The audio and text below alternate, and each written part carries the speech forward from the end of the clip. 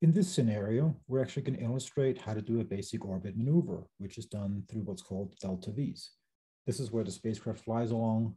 You kind of temporarily stop the simulation to take the current position, change the velocity, like you've changed the inclination or you sped up the velocity, and then we continue the simulation to illustrate, yep, we went from a circular orbit to an elliptic orbit, or we did a plane change or something like that. So how do we do this in Basilisk? This is a pretty common astrodynamics simulation scenario. The example here, scenario orbit maneuver, contains a script that shows you how to do this. Essentially, it is based on scenario basic orbit, which has a single spacecraft orbiting the Earth. And we run a simulation. This will look very similar. But what's the difference going to be is at the end of that simulation, we're going to pull the latest state, change them, and then put them back into the spacecraft states. So I'm going to show you how to access the state engine that's baked into our Basilisk dynamics and change the velocity and then let it run again. And how do we get there? So if we do one of these scripts, if we run it, you will see this goes pretty quickly. And here it did a low Earth orbit, showing the radius. Then it does a Hohmann transfer. So it switches to an elliptic orbit, or we swing out, radius gets larger and larger, asymptotically approaches this circular orbit where we do a second burn, second delta V. And that's where we now have a circular final orbit. I close both of those. That's the scenario we're going to look at. So in the Python file inside the examples folder, scenario orbit maneuver, we're going to go straight to the run environment. The includes actually look very similar. I think they're pretty much the same as scenario basic orbit, so nothing new to discuss there. So at the beginning, we create our Basilisk framework, which is a simulation base class. We create a single process. We then, here we create a single process. We create a single task that we add to that process. And as before, we're going to run it with 10-second time steps here.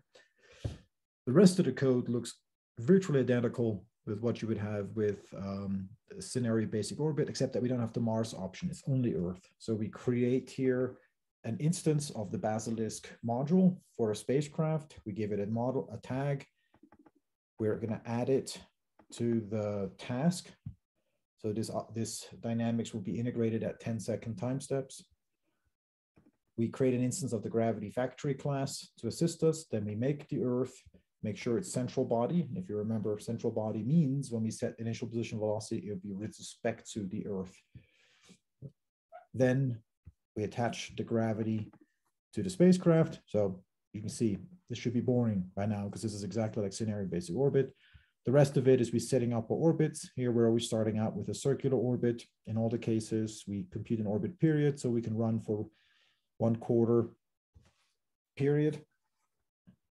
We set up recorders to record about 100 data points of the spacecraft states for plotting. Those are the plots that you saw at the end.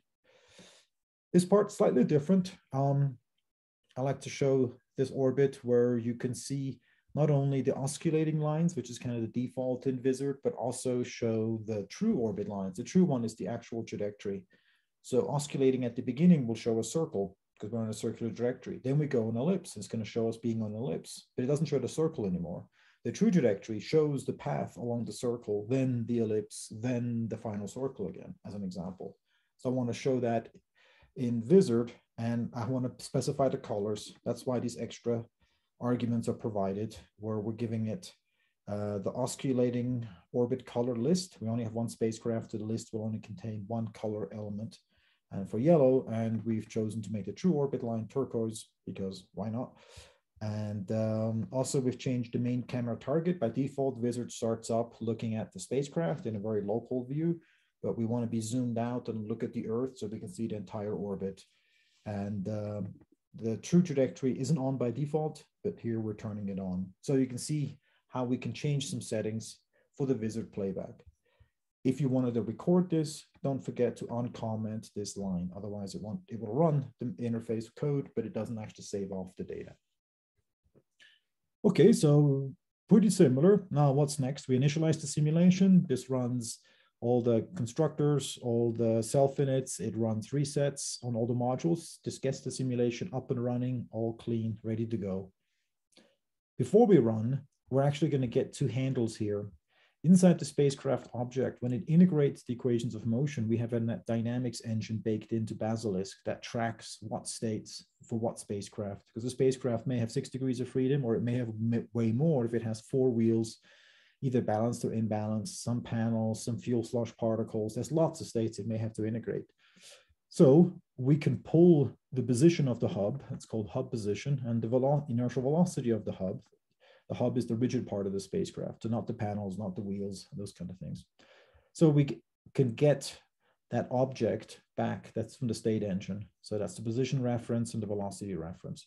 We will use these then later on to dig into the state engine and pull out the position velocity and actually set the position velocity as well. So that's the key difference in this script. Now we've configured the stop time, we execute, that means we run on for a quarter of an orbit, and now we have to do a maneuver. So before we do the maneuver, we need to compute what the new delta V is. So here you can see on the position reference, I'm calling the get state method, and this will return, actually it's an eigen vector inside C code. So that's why we have this handy method in Python to convert an eigenvector 3D to a NumPy array.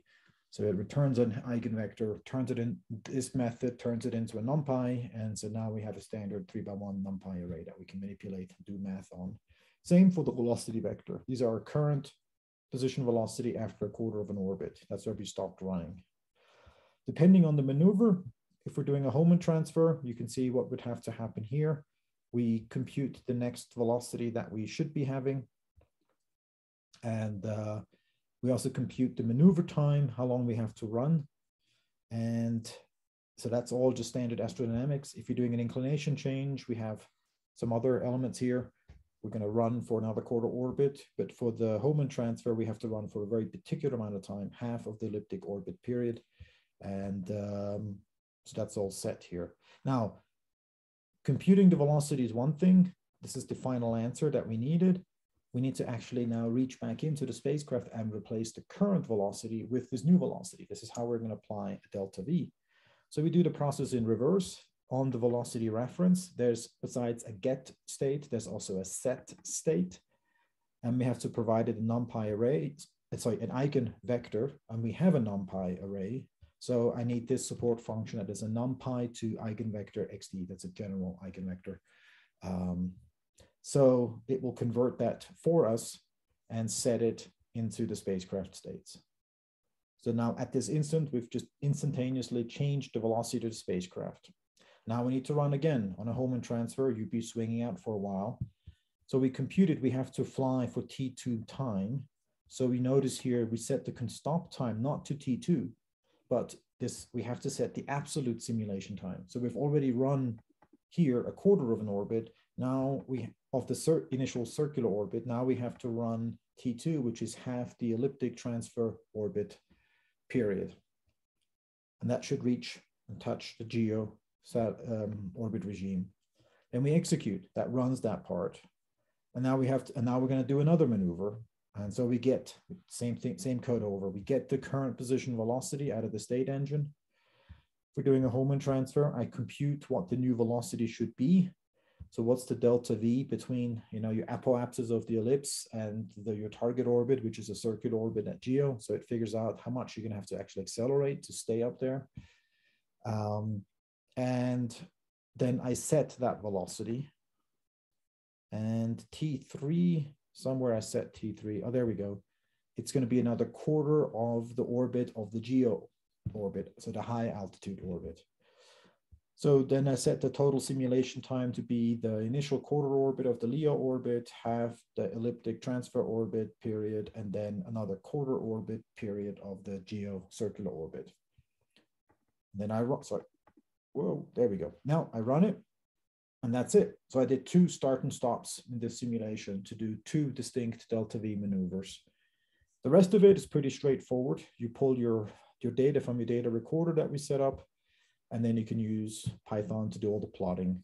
And that's how we go here. So anyway, so this example, what did we show? The key new element here is that you can do delta Vs, but you will have to actually stop the sim apply that delta V. And we do it by reaching into the state engine, pulling the current states.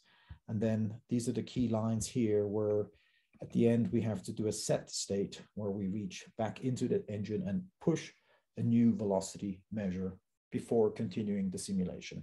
If you're going to go ahead and load up the resulting visualization and this scenario for the orbit maneuver, I'm going to illustrate here quickly what it looks like in Wizard. You can see here the Earth. I can turn on and off the labels, but let me turn them off actually in this case. So you can see the spacecraft here.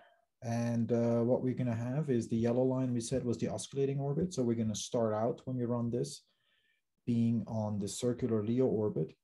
The turquoise is the complete path. So if I zoom out, you will see it's actually going to go get on this elliptic transfer orbit, then reach the geosynchronous orbit, and then get back on a circular orbit at that point. So the turquoise is the entire trajectory that we can see at once.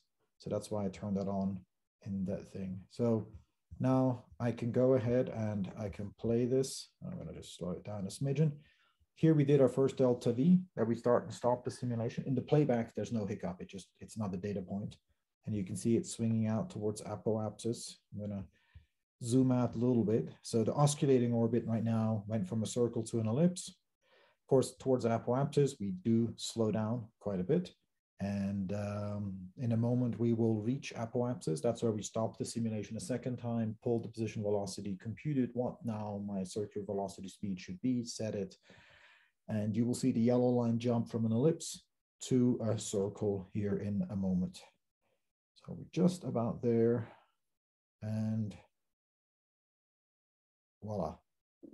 So this is where it's nice to see your current oscillating orbit and the actual full mission trajectory all at the same time. Kind of is a nice visualization. Hope you enjoyed that.